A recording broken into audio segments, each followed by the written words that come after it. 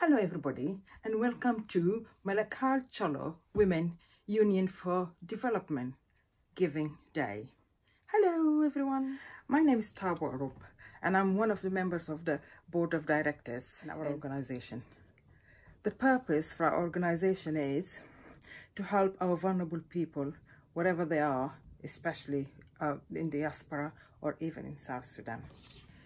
One of the goals of our organization is to provide medical and educational assistance for people in displaced areas, and also to promote cultural awareness of Collo society. Today we're coming here to ask for your support because we would like to raise some funds to help our vulnerable people who suffered the recent events that happened in the Collo kingdom. So many thousands of people have become displaced, and some children have become orphaned. They lost their families.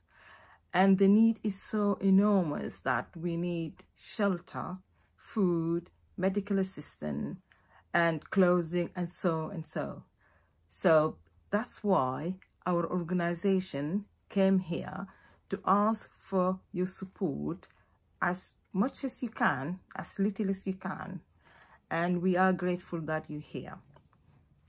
On the day to help you, because we will have Saturday the 14th and Sunday the 15th of January, so we have other things as well. You can, if you're interested, you can maybe purchase them. So we have bracelets, we have headdress, we have t-shirts, a couple of art craft items, and as well we have lawa similar to what I'm wearing. So this is lawa, so we have things like that.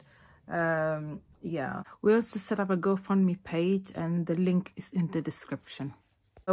Shortly we'll send you all the contacts, so who to contact if you are interested.